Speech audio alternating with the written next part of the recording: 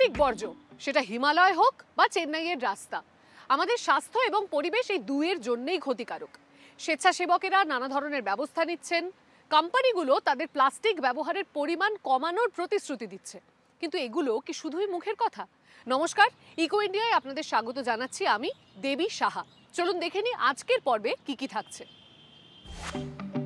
বেঙ্গালুরুর এক তরুণ ইঞ্জিনিয়ারিং ছাত্র এমন একটি যন্ত্র তৈরি করেছে যা দৈনিক 500 টন প্লাস্টিক পুনর্ব্যবহার করতে পারে, যার ফলে ভাগাড়ের আবর্জনাকেও কাজের জিনিসে পরিণত করা যাচ্ছে। এছাড়াও বিভিন্ন খাদ্য এবং পানীয় সংস্থা তাদের প্লাস্টিক বর্জ্য কমানোর প্রতিশ্রুতি দেয়। আমরা সেই সমস্ত উচ্চাকাঙ্ক্ষী পরিকল্পনা, প্রতারণা এবং ব্যর্থতা খতিয়ে দেখেছি। প্রথমে আমরা যাব চেন্নাইয়ে। সেখানে একজন শিল্পী এবং তার প্রতিবেশীদের প্লাস্টিক পরিষ্কার করবার প্রয়াসের ফলে অসংখ্য স্বেচ্ছাসেবকের একটি নেটওয়ার্ক তৈরি হয়েছে। তাদের মূল উদ্দেশ্য হলো আবর্জনা নির্মূল করা এবং সবাইকে রিসাইক্লিংয়ে উৎসাহ যোগানো। এবং এই বর্জ্য পুনর্ব্যবহারের ফলে তারা যে লভ্যাংশ পাচ্ছে সেটাকে তারা খরচ করছে সাফাই কর্মীদের সন্তানদের শিক্ষা খাতে। এই তরুণেরা চেন্নাইয়ের রাস্তায় ঘুরে বেড়ায়, প্রতিটি পুনর্ব্যবহারযোগ্য প্লাস্টিক তারা তুলে নেয়। ওয়াক ফর প্লাস্টিক নামে একটি উদ্যোগের সঙ্গে তারা জড়িত, যেখানে সেখানে প্লাস্টিকের ময়লা ফেলা এবং প্লাস্টিক দূষণের ক্ষতিকর প্রভাব সম্পর্কে তারা মানুষকে জানাতে চায়। সবাই প্লাস্টিক নিয়ে কথা বলে, সবাই বলে আমরা প্লাস্টিক ব্যবহার করব না, কিন্তু কেউ দায়িত্ব নেয় না, তাই না? গৌতমের পেছনে নীল স্তূপটিতে রয়েছে 80 কেজি প্লাস্টিক, যা তিনি এবং স্বেচ্ছাসেবকেরা খালি হাতেই সংগ্রহ করেছেন। প্লাস্টিক বর্জ্য থেকে তিনি নানা শিল্পকর্ম তৈরি করেন। এর মাধ্যমে পরিবেশ নিয়ে সচেতনতা ছড়িয়ে দিতে চান তিনি। এমনই একটি শিল্পকর্ম থেকেই ওয়াক ফর প্লাস্টিকের ভাবনা এসেছিল।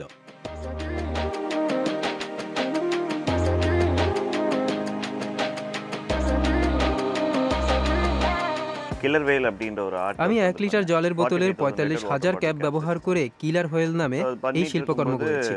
এর জন্য যতটা সম্ভব প্লাস্টিক খুঁজে বের করার প্রয়োজন ছিল।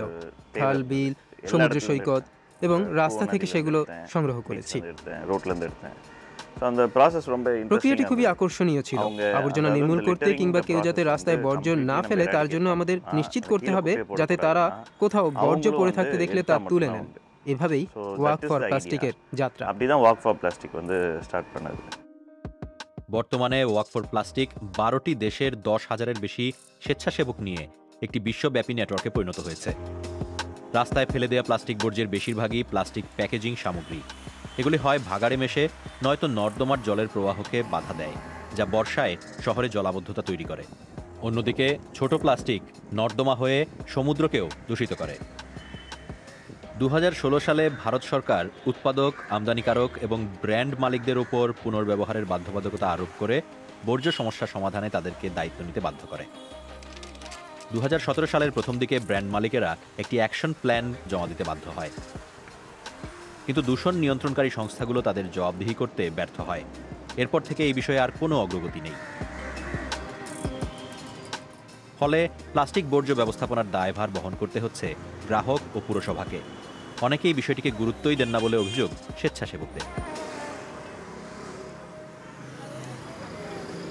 মানুষরা আমাদের বলে আপনাদের এই কাজ করার দরকার নেই, সরকার তো এই জন্য লোক রেখেছে, কিন্তু মানুষ যত্রতত্র প্লাস্টিক ফেলছে। নির্দিষ্ট জায়গা থেকে প্লাস্টিক সরিয়ে নেওয়ার পরও সেখানে বারবার মানুষজন আবর্জনা ফেলতে থাকেন।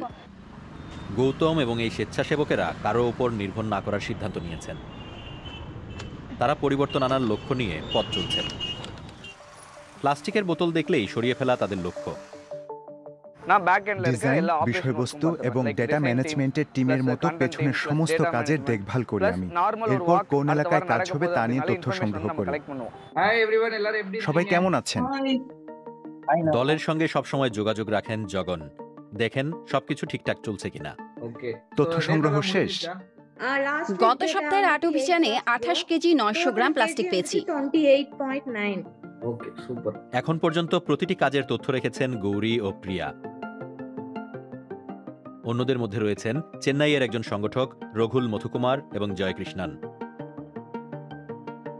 তারা ইভেন্টের জন্য পোস্টার ডিজাইন করেন।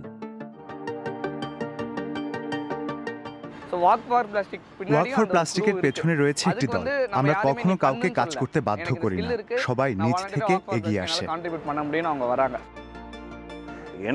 আমি খুব খুশি ওরা আমার কাজের বোঝা কাঁধে নিয়ে এগিয়ে যাচ্ছে। এতে আমার ব্যাগের ভার অনেকটাই হালকা হয়ে গেছে। 4 বছরে প্রায় 1,500 দিনের পদযাত্রায় পুনর্ব্যবহারের জন্য 30 টন প্লাস্টিক সংগ্রহ করেছেন তারা। প্রতিবার পদযাত্রা শেষে স্বেচ্ছাসেবীরা প্লাস্টিকগুলো রিসাইক্লিং সংগ্রহ কেন্দ্রে নিয়ে যান।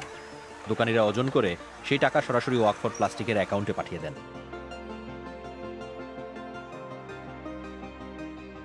যেখানে স্বেচ্ছাসেবকের সংখ্যা বেশি, সেখানে এমন বিপুল প্লাস্টিক সংগ্রহ হয়। সেগুলোকে তারা রিসাইক্লিং ইউনিটে সরাসরি পাঠিয়ে দেন, যার থেকে মুনাফাও বেশি আসে। এখনো পর্যন্ত তারা এই প্রক্রিয়ায় প্রায় 1.5 লক্ষ টাকা সংগ্রহ করেছেন। এই টাকা তারা সাফাই কর্মী, বর্জ্য সংগ্রহকারী এবং এমন কাজে যুক্ত বাবা মায়ের সন্তানদের পড়াশোনার পেছনে ব্যয় করেন।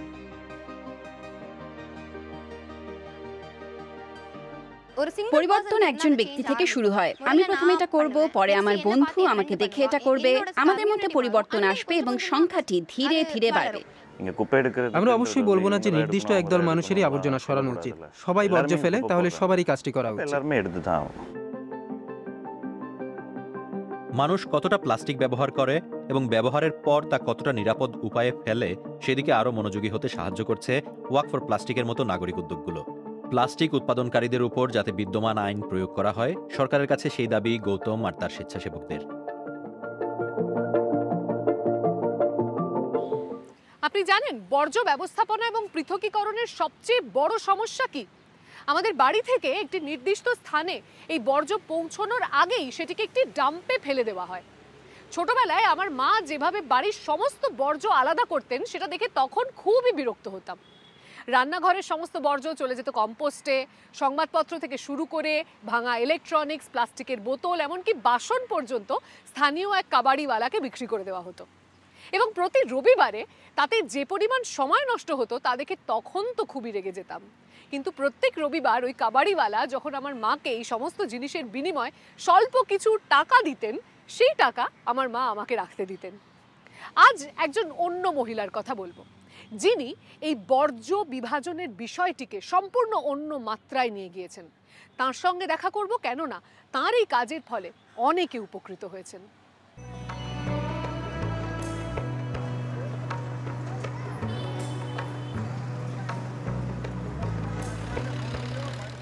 বিশ্বজুড়ে বর্জ্য ব্যবস্থাপনা নিয়ে সংকটে শহরগুলো। নদী, ভাগাড়, এমনকি রাস্তাও ভরে যাচ্ছে আবর্জনায়। বেঙ্গালুরুর চিত্রও এর চেয়ে আলাদা নয়। এ সমস্যার একটি সমাধান খুঁজতে মাঠে নেমেছেন নিবেধা।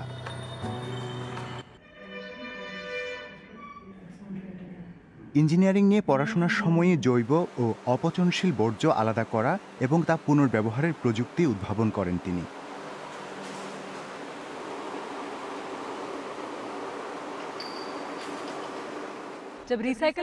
আপনি যদি রিসাইকেল করতে না পারেন, তবে সমস্ত আবর্জনা ভাগাড়ে জমা হবে। এতে জমির অপচয় হয়। স্বল্প আয়ের দেশগুলিতে শহরে জায়গার অভাব রয়েছে, তাই বর্জ্য পুড়িয়ে ফেলা হয়। এই কাজের যন্ত্র তৈরি করতে আমাদের 3-4 বছর লেগেছে। এর মাধ্যমে দৈনিক 200 টন শুকনো ও ভেজা বর্জ্য, অর্থাৎ জৈব এবং অপচনশীল বর্জ্য আলাদা করা যায়। বাবা মায়ের কাছ থেকে টাকা নিয়ে বেঙ্গালুরুতে ট্র্যাশকন নামে একটি ব্যবসায়িক উদ্যোগ চালু করেন তিনি। 2 বছর পর সেই কোম্পানিতে 50 জন চাকরি করছেন। অর্থনৈতিক উপদেষ্টার চাকরি ছেড়ে সহ প্রতিষ্ঠাতা হিসেবে তার সঙ্গে যোগ দিয়েছেন সৌরভ জৈন।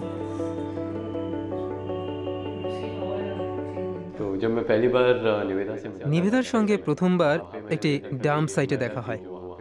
তখন দেখছিলাম এক নারীকে হাত দিয়ে প্লাস্টিক বর্জ্য আলাদা করছিলেন।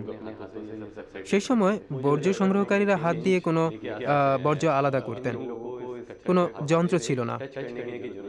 তাদের সাহায্য করতে আমি একটি যন্ত্র বানানোর সিদ্ধান্ত নেই, যার ফলে বর্জ্য বাছাইয়ে তাদেরকে আর হাত ব্যবহার করতে হবে না, এমনটাই আমার ভাবনা ছিল। স্থানীয় কর্তৃপক্ষ ছিল তাদের প্রথম ক্রেতা। ট্র্যাশ কনের সবচেয়ে ভালো দিক হলো কিছুই নষ্ট হয় না। যাই দেয়া হোক না কেন তা সার হয়ে যায়, আর যে ধরনের শুকনো বর্জ্যই হোক তা রিসাইকেল করে আসবাবপত্র তৈরি করা যায়।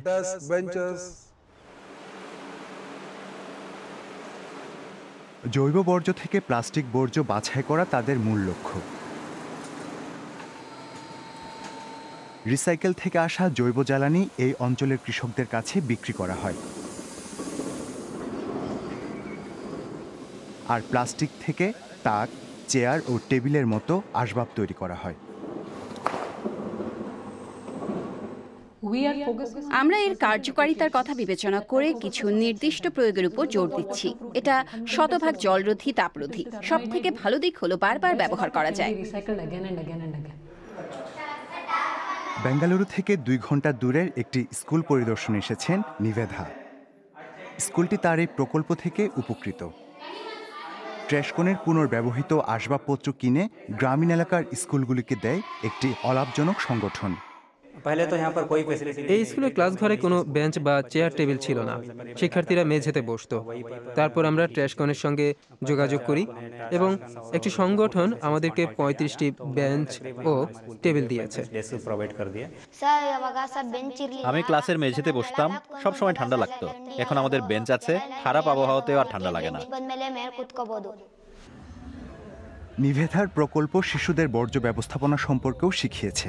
তারা জানে তাদের আসবাবগুলি পুনর্ব্যবহার প্রক্রিয়ায় প্লাস্টিক থেকে তৈরি।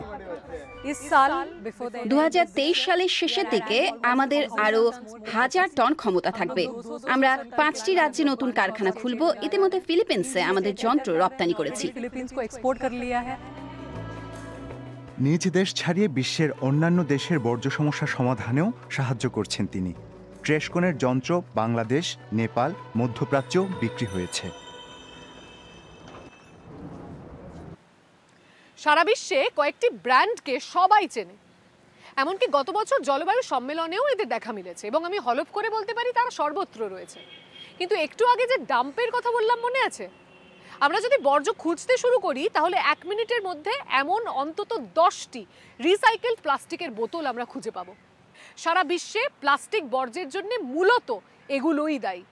এই পরিবেশ বান্ধব, টেকসই, পুনর্ব্যবহারযোগ্য, সবুজ প্লাস্টিক, এই কথাগুলো শুনতে চমৎকার, কিন্তু এগুলো বাস্তবে কতটা সত্যি? এই পণ্যগুলির অন্তত কয়েকটি আপনার চেনার কথা। ইউরোপের বৃহত্তম খাদ্য প্রস্তুতকারক সংস্থাগুলোর তৈরি এসব পণ্য যেখানেই থাকুন না কেন এড়িয়ে যাওয়া কঠিন। মনে হতে পারে প্লাস্টিক বর্জ্য নিয়ে তারা বেশ উদ্বিগ্ন। পরিবেশে প্লাস্টিক দূষণের পরিমাণ প্রচুর। অস্বস্তিকর বিষয় হলো এর কয়েকটিতে আমাদের নাম রয়েছে। 80 লাখ টন প্লাস্টিক বর্জ্য প্রতি বছর মহাসাগরে মেশে। আমরা আমাদের প্যাকেজিং এবং ব্যবসা পরিবেশ বান্ধব করতে প্রতিশ্রুতিবদ্ধ। পরিবেশের যত্ন নেওয়া আনন্দের, কিন্তু তাদের অনেকেই বিশ্বের সবচেয়ে বেশি প্লাস্টিক দূষণকারী সংস্থার তালিকায় ক্রমাগত জায়গা করে নিয়েছে।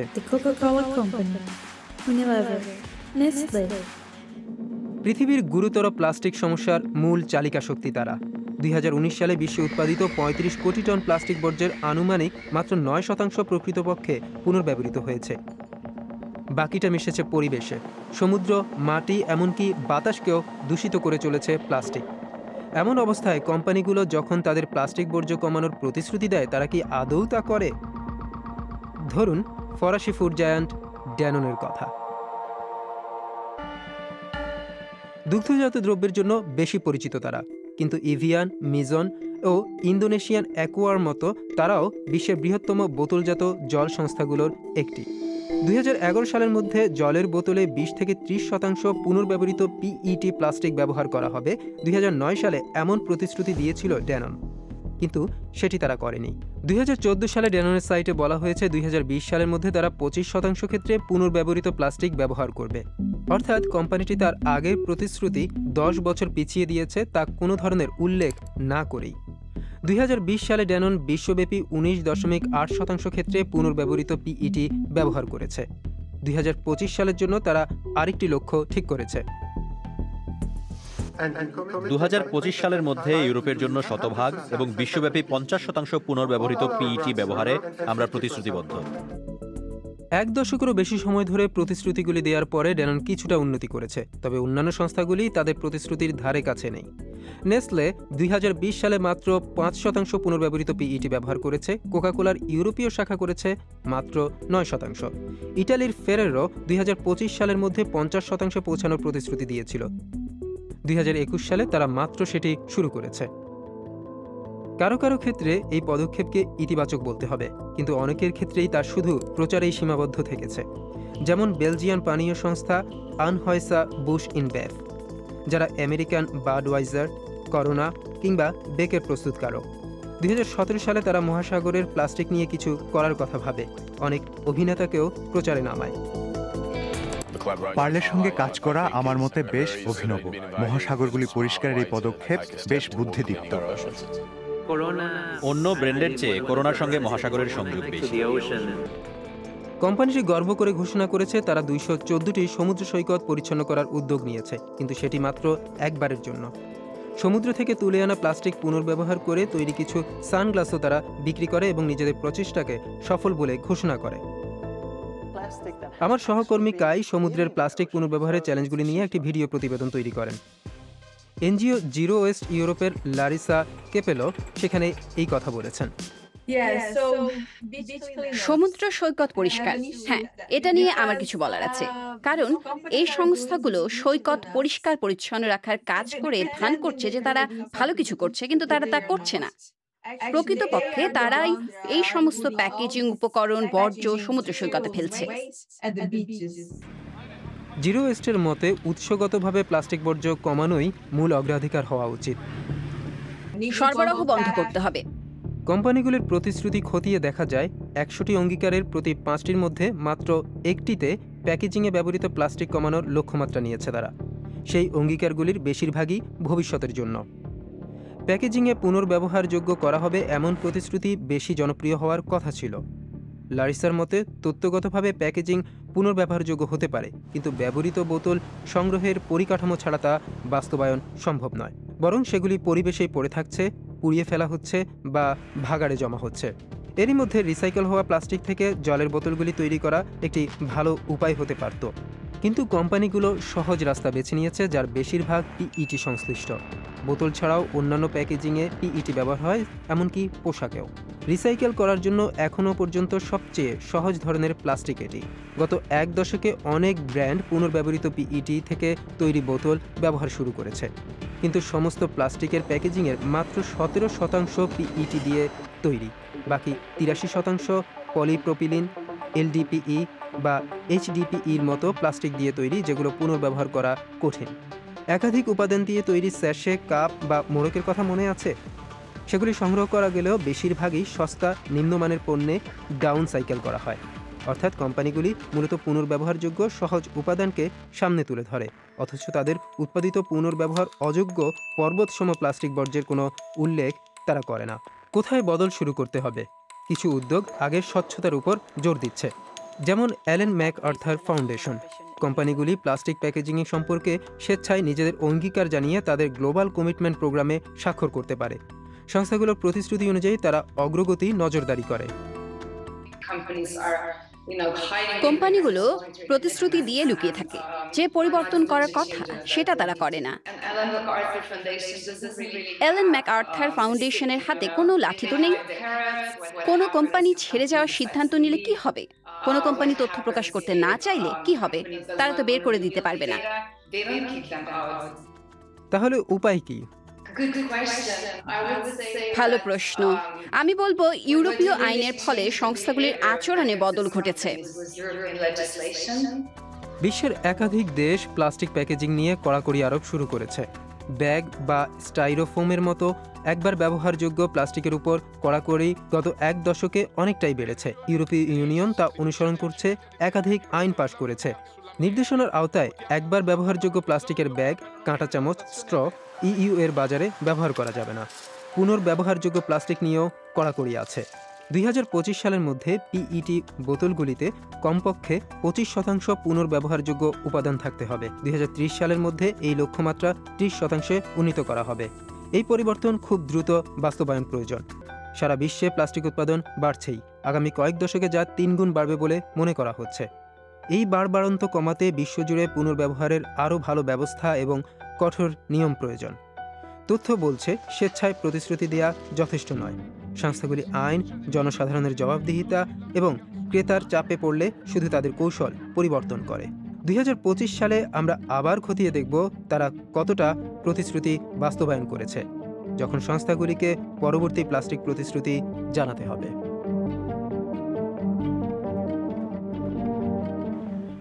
আপনি পাহাড় ভালোবাসেন না সমুদ্র? আমি তো মাউন্টেন গার্ল। আমি হাইকিং করতে ভালোবাসি। মনোরম পাহাড়ের দৃশ্যগুলোকে ক্যামেরা বন্দি করে রাখি।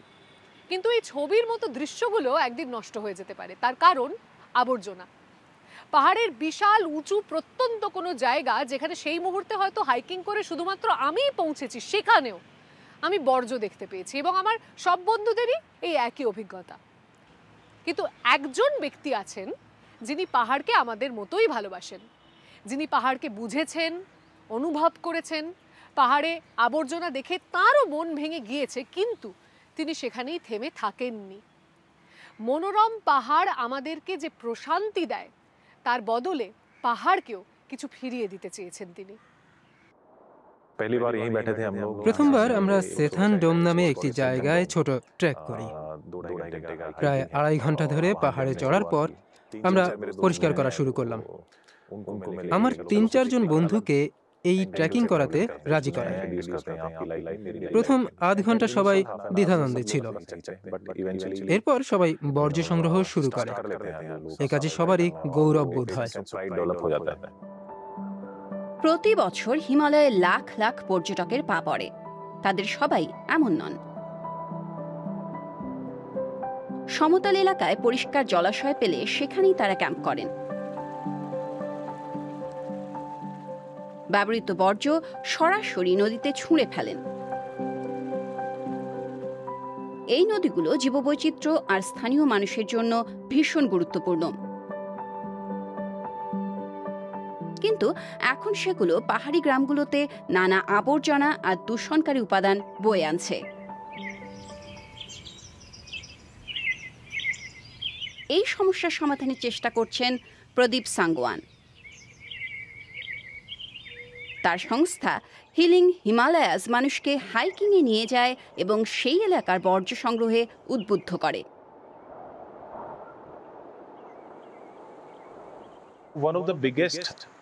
আমার জন্য একটি মজার অভিজ্ঞতা হলো পশুপালনের উপর নির্ভরশীল একটি সম্প্রদায়কে একবার জলবায়ু পরিবর্তন সম্পর্কে জিজ্ঞাসা করেছিলাম।